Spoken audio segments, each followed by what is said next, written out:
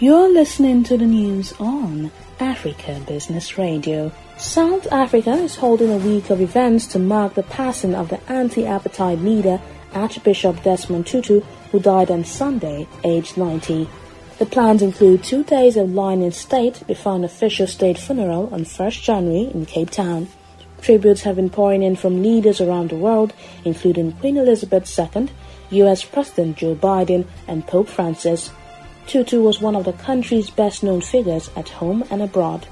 South African President Cyril Ramaphosa said in a statement that Tutu had helped bring about a liberated South Africa.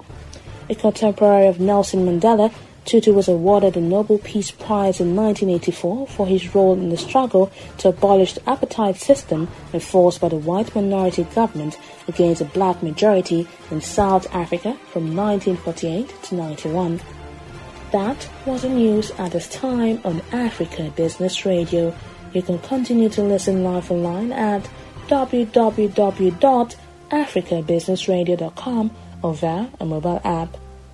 I am Chukunonso Mordi, and thank you for listening.